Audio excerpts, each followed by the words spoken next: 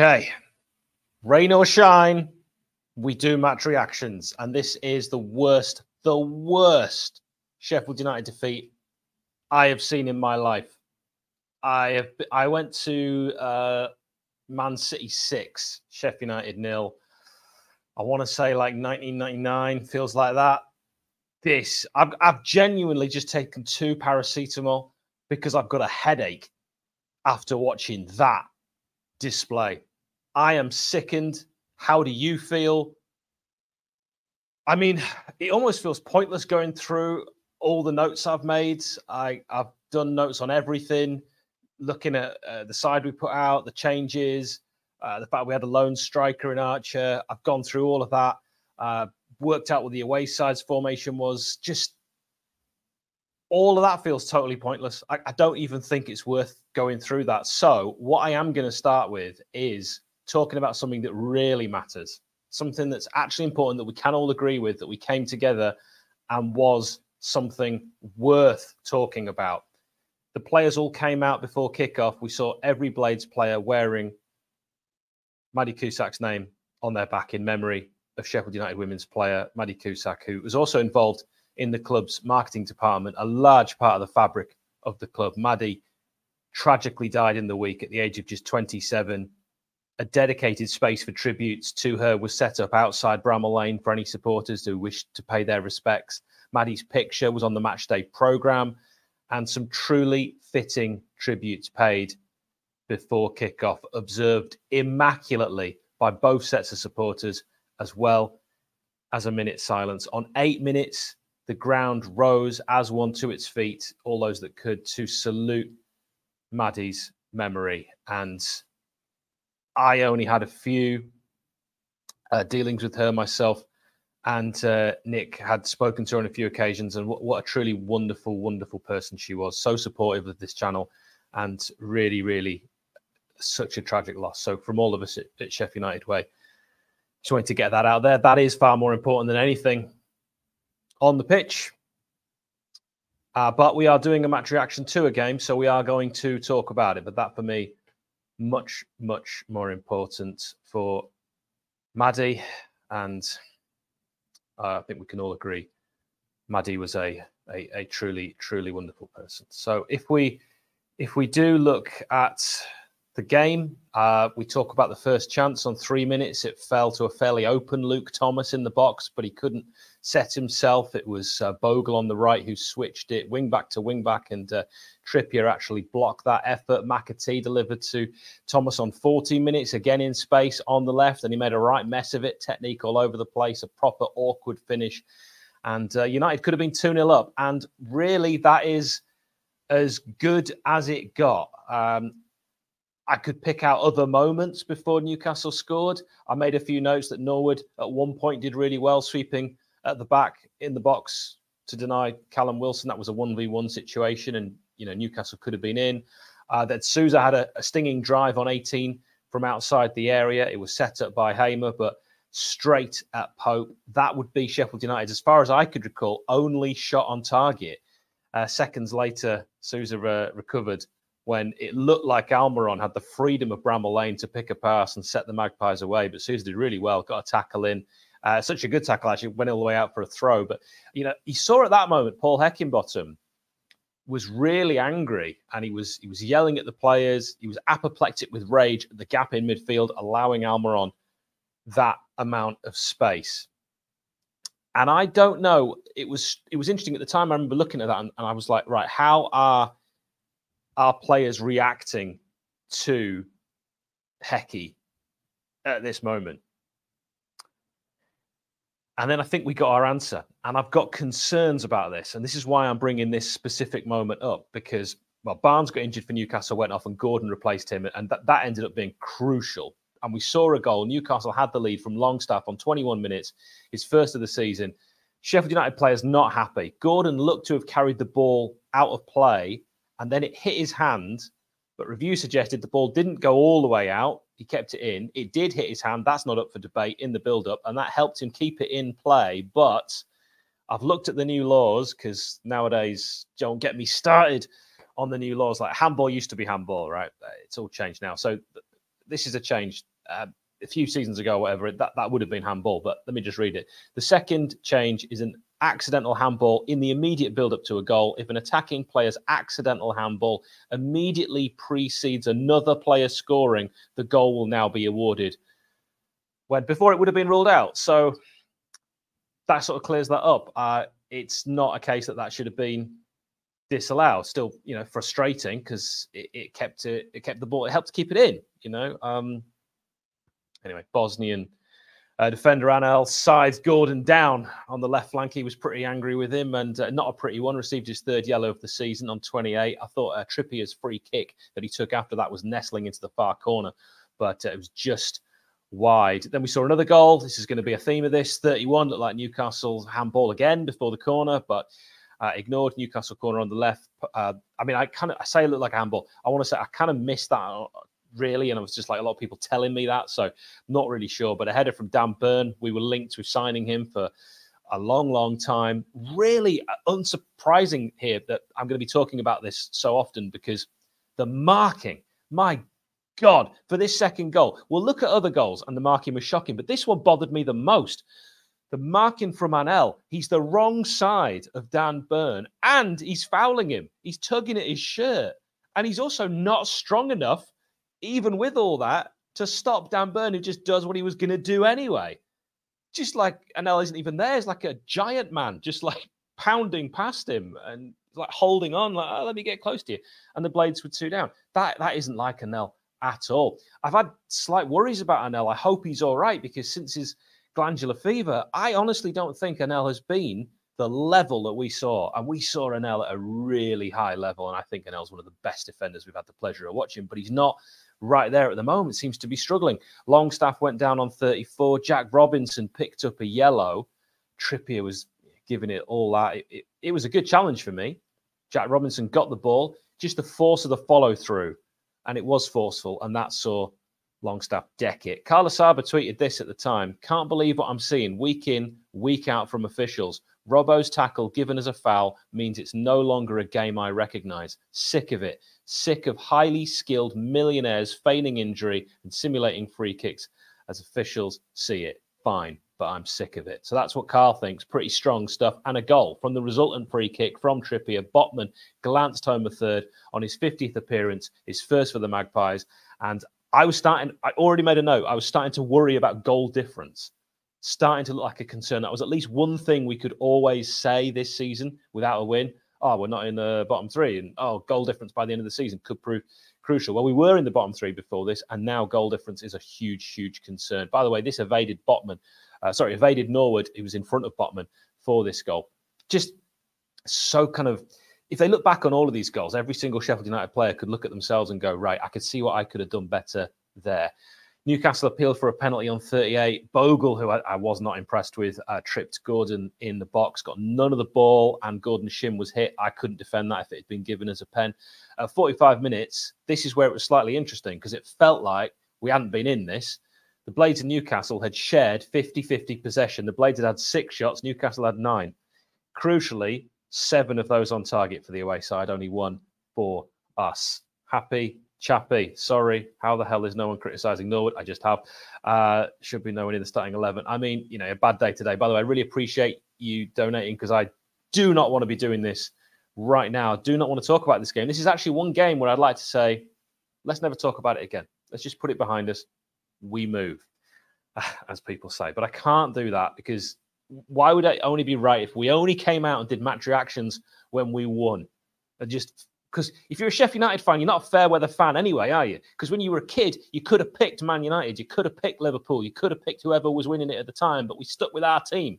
This is my team because my family supports Sheffield United. That's why I support Sheffield United. So I'm not just going to turn up when it's all rosy and when it's good. We have to do these at all times. And I really appreciate your donation. Thank you very much for that. If anyone else wants to do that, you'd make a difficult day slightly better. Gordon had a shot deflected over by Wes on 51 in the first half, because, of course, we're getting so much time added on in these games now. And I want a lot less in the Premier League because it's hard to watch. There was no time to take the corner at half-time. Bogle went off at half-time. The left side for Newcastle got far too much joy. Anyone could see that. And we saw a formation change. I mean, you can say what you like about Hecky. he tried to change things. Benny Traore came on. We went for two up top. It looked to me like a 4-3-1-2. That would change as the game went on. I felt like we had no answer to Newcastle, whatever we did. Goal on 57. I'm not going to take too much time talking about all this now. We're just going to get to your comments in a moment. Newcastle made it 4. Right side cross, Captain Trippier, straight to an unmarked Callum Wilson. It's not like we don't know about Callum Wilson, all right? We played against him for Coventry, for goodness sake. And Callum Wilson from close range, he couldn't miss. Really, really terrible, terrible defending. The reaction to that goal I thought was really important because the Blades very rarely seem to get hammered, but today was a lesson. I can't remember the last time we got, what do we define as a hammering? Maybe Coventry away. You know, when Berger scored the first in that one and then we just fell apart. But the Premier League seems to have become a rich get richer, a much more ruthless place since we were last here. No room for the weak, where the established order can close ranks in terms of fitness, quality, spending, and there's no hope for any magic or fairy tale story from a newly promoted side. The gulf is just too great. And really, the only hope is that your club is bought by a billionaire or a group of billionaires. Because you can say right now, sack the board, sack Hecky, change whatever you like. It won't make any difference until the club has a billionaire owner or a group of billionaires, because that is football nowadays. The question isn't how good's your first 11, it's how rich is your owner. Disallowed goal on 61. Gordon had a shot saved low by Wes Almiron's follow-up disallowed. The Paraguayan was offside. Then we had a goal straight after that. I mean, you've just had the warning. Gordon on 61 scored to make it 5. He was on the left. Of course he was. He was so busy. Outside the box, cut onto his right. Anel did nothing, and Gordon curled his shot round Wes into the far corner. It was a man of a match performance from Gordon today. Tom Davies replaced Norwood. 4-2-3-1 was the look of the formation following this. By the way, Newcastle never scored more than 3 at Bramall Lane. Newcastle appealed for a penalty. Anel on Gordon in the box on 64. Slimani was then on 66. The number 25 on for Hamer. Then we had a goal, 68. Almiron 6-0. Embarrassing, brutal, painful, devastating, potentially pivotal to our future. The defending was awful. A pass straight in between the defence from Bruno Guimaraes to Almiron, running into the box and just easy slot it home. £150 million worth of talent then came on 70 minutes for Newcastle. You know, the job was done. Tonali, Livramento, Isak on. Anel blazed a great chance over on 71. Traore set him up in the box on the right, but over, and our best chance had fallen to 2 defenders. That was it. We had 2 chances, really. Luke Thomas in the first, particularly the first one for him. Luke Thomas again, Anel, but defenders. Not every defender can be Vas Bobokis. First time in my lifetime we'd conceded 6 at home. I remember us beating West Brom 6 at home back in 2000 at the Lane, but losing at home by that scoreline, I don't remember it. And it got worse. 7. Alexander Isak in the box. Longstaff had his shot blocked. Bruno Guimaraes smashed home, so it was relentless on 74. This saw United defend the initial pass forward of just 2 defenders. Others came back but could do nothing as Jack Robinson slid in trying to stop it, but it was so painful. A question of professionalism, of personal pride. Basham replaced McAtee on 75. Sousa picked up a yellow on 76. I mean, the reason I'm mentioning these is they could become important. These bookings are coming together with a Newcastle defender. I don't remember who. Lewis Hall came on for Bruno Guimaraes on 82. And the only reason I mention this is Newcastle were using the game now as a chance to experiment with a new system. They went 3 at the back, it appeared to me. Goal number 8. So I said before, Isak, what I meant was Isak started the last one. Isak on 87. United's worst ever home defeat. Tom Davies header. Back to the goalkeeper. Intercepted by Isak. Never going to have enough on the header. An odd decision by Davis. Really amateur stuff. And 8 different goal scorers, which has never happened in the Premier League. We saw a record broken at Tottenham with the latest ever comeback, or we broke a record today. By the way, Davis' passing was off as well. I was disappointed. No need for injury time in this one. I've refereed at a very, very, very, very, very, very low level, and you can blow up if it's all over. But no, 6 minutes added on because of course there was. And Egan was booked during that. Full time 8-0, 22 shots for Newcastle, 15 on target. Sheffield United with 9, only 1 on target according to the BBC stats. If anything's wrong with that, blame the big British castle. 2 away games next, West Ham and Fulham, then Man United at home, followed by Arsenal on the road. Interesting times. I'm going to ask you this question. What did you make of it? Have the wilder rumours upset things? in the camp. Gary, they'll sack Hecky and give the job to McCall. It's a pretty safe bet. Last team to have 8 different players to score in a game was Liverpool, I think, in the 80s. Well, the Premier League started in 92, and that's when football started. The concern is, are the players lacking belief in the manager? Anel way off the pace. What is going on with Anel? I really, really don't understand that. Well done, Hal. Professional job as always. James, I love you. We need to go back to hoofball for a bit. Do you think? Archer overrated. Miss McBurney, one-man band. Egan is a disaster. Egan is having a pretty tough start to the season. Am I Hecky out? No. As I've said before, you can change anything. Like, you could demand the board out. You can change the manager. But unfortunately, football's changed. This isn't like when we came up before. If we could defend like we could when we finished 9th under Chris Wilder, if we could defend, we actually didn't create a lot in that season. We scored 38 goals, but we conceded 38 goals. Well, we're massively on pace to concede far more than that, but we might score around, we'll probably score less than that. Really, going forward, sometimes I think this team's actually pretty good, but defensively, we look all at sea. Let's look at that. Disgraceful. Every one of them, they gave up. They did give up. They did give up. And there's no excuse for that because people have paid. Right, season ticket, Dom. People have paid money and you've just got to give it everything, because I'd give everything to be out there for 1 second playing for Sheffield United. And it did feel like they gave up. Embarrassing, says David. Defence was a bag of nerves trying to pass through their attack. And the set pieces, God, the set pieces, the way we've defended crosses all season and the set pieces. Bad day today. Showed the money gap. Yes, John, absolutely. And it is a money gap, and the money, it does make such a difference now. It didn't used to make such a difference. In that I mentioned 1992, right? So the very first season of the Premier League, you felt like you could kind of be in almost any game. I mean, we just played Tottenham, right? Last game. I remember when we played Tottenham in the Premier League when I first really was watching football as a lad, and we beat them. We smashed them at home 6-0. That's not going to happen anymore. It's just not going to happen. Football has changed, and not for the better. Not here to gloat at all. Just stick with your manager and things will get better. Trust me, we want Sheffield in the Premier League. And thank you very much. Yes, Maddie, of course, so you're meaning there, but absolutely.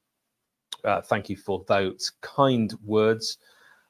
Yeah, David, poor, all of them. God knows what Hecky says after that. I am at West Ham and Fulham next. I'm not looking forward to it. At least we can still laugh at the Piggies. You know what, David? I'm probably not going to laugh at the Piggies too much because it's just embarrassing for Sheffield football at the moment. And I always want Wednesday to do badly, but really, when we're doing badly, I don't really get any satisfaction or joy out of it. Chuck the towel at half time. Yeah, I thought they came out second half looking really, really bad. My mum never says anything mean about anyone, and she messaged me at half time. She said, "Glad Bogle's gone off." Now that's the most unkind thing that my mother will ever say about anyone. And then I messaged back and said, "We're going to win this 4-3," and that's just like, I get that kind of positivity from my mum, who is always so positive, right? But the players certainly didn't feel that way. They didn't come out thinking, "Right, we can turn this around, lads. Let's go." We did start off brightly, and then we turned the light off after the first goal and played the rest of the game completely in the dark. It's a really good way of putting it. I kind of wish I'd said that. Yeah, is it the worst performance you've ever seen from Sheffield United?